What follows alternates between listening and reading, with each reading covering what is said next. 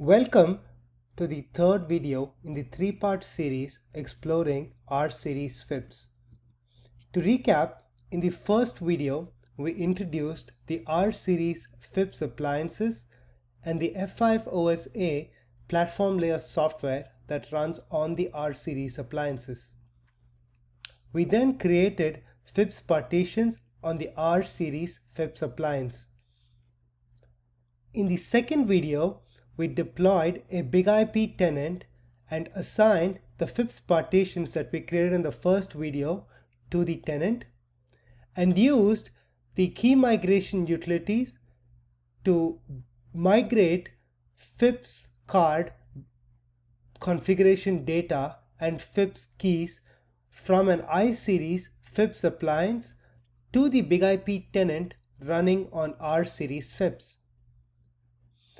In today's video, we'll use journeys to migrate big IP configuration from the iSeries FIPS appliance to the big IP tenant running on rSeries FIPS. So let's jump right to it. The F5 Journeys Migration Utility is a complementary tool designed to assist big IP customers with migrating applications and their configurations from one big IP TMOS instance to another. Journeys helps partially automate this process by modifying and upgrading big IP TMOS configurations from an existing device to be compatible with software running on a target instance. This significantly reduces time and manual effort required to migrate workloads. Journeys is available for download and install at the F5 DevCentral GitHub repository.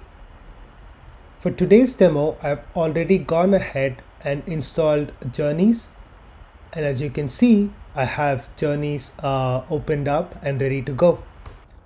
Journeys offers two options. The first is to do a full UCS migration. The second is the ability to do a per app migration. For today's demo, we'll use the full migration option. We'll start now.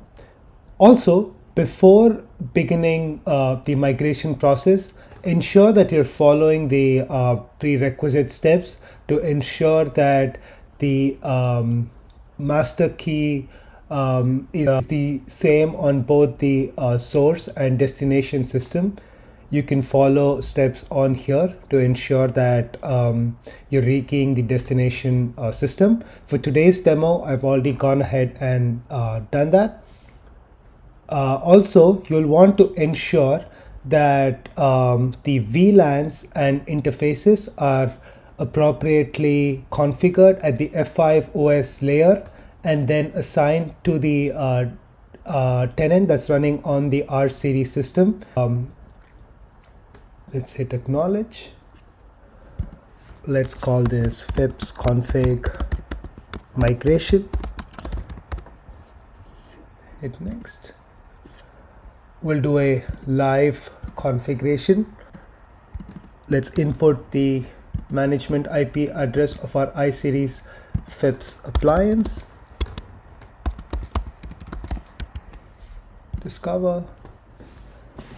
Discovery process is successful. Let's load the config. Hit next. Want to choose the destination device, which in our case is the IP address of the tenant that's running on the rSeries FIPS appliance. Let's go ahead and provide. Okay. See. Let's hit next. As you can see, there is a unresolved issue of DHCP not supported. Let's go ahead and resolve this issue. Let's resolve this. Hit next. You have the option to run config verification. So let's run the config verification. You're prompted to enter the credentials for the destination device. Let's go ahead and do that. Discover, okay. Again, Journeys attempts to verify that the configuration can be applied on the destination big IP, and this can take a few minutes. As you can see now that the Journeys summary report is complete.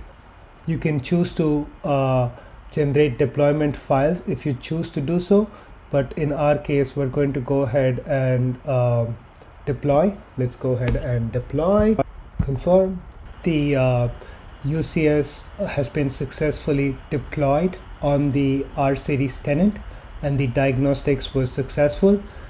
Let's now log into the UI of the tenant running on the rSeries FIPS appliance to ensure that the HTTP applications with the FIPS keys have been successfully migrated. The virtual that was hosting the HTTPS application has successfully migrated with both the client and server SSL profiles. You'll also note that now the FIPS keys are available for data processing.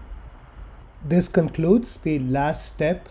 So we've successfully used Journeys to migrate big IP configuration from an rSeries FIPS appliance to a tenant running on the rSeries FIPS appliance.